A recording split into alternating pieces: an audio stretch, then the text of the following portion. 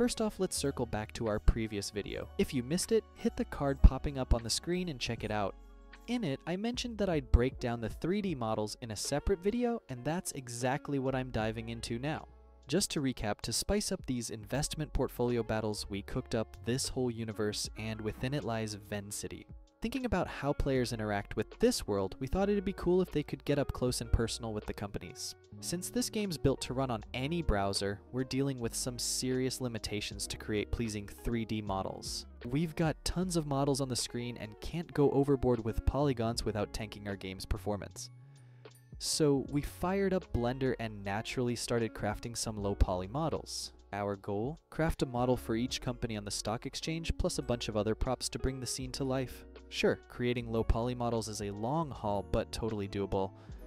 And hey, we're aiming for a more cartoonish vibe in this city, so we're working with cartoon shaders and outlines to nail that eye-catching look. So, with these models in our city, why not slap them onto the cards?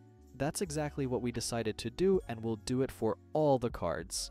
Companies without a specific logo or reference will get more generic building models. And about those cards, remember that design we showed off in the last video, now flashing on your screen?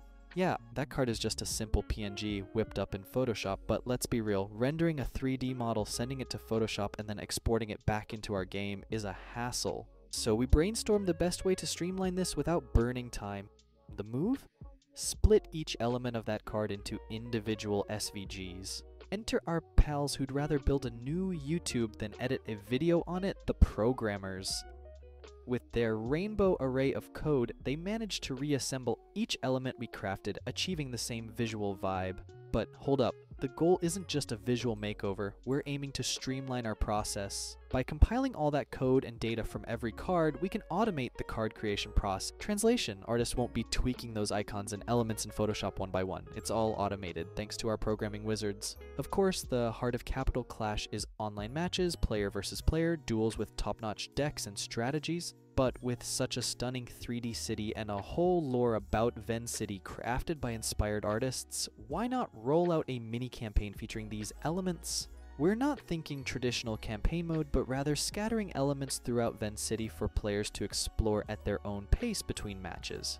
Players unlock new tools and achievements organically, blending seamlessly into the overall game experience.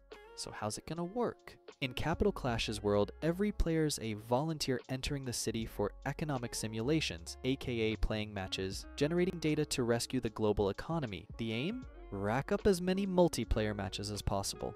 Winning in multiplayer nabs players new cards and resources to buff up their decks. During downtime, they can also bump into key city characters, avatars of the researchers behind this massive simulation. Some offer card upgrades, new city features, or even challenge players with potent decks, revealing more of the story and inching players closer to the truth. It's not typical for card game players to get an RPG-light exploration mode, but hey, we're all about pushing boundaries. What do you think? What would you love to stumble upon in Venn City during your downtime? We're also plotting to let players form guilds, snag a building in Venn City, unlock exclusive perks for members, compete in guild tourneys, and more. Drop your thoughts in the comments. And that's a wrap for today. Don't forget, the beat is just around the corner. Follow our journey. We catch you later.